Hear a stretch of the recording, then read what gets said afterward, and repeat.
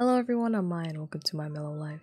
Today I would like to show you how to download mods for Farm Sim 22, the easy way and the other way.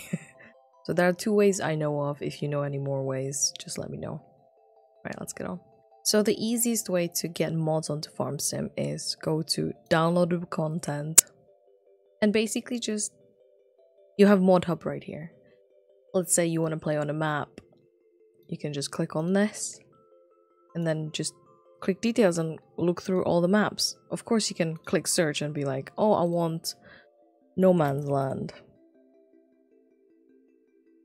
You just click the plus button and you have the mod installed. It's quite easy and I think it updates every so often. Then there's another way.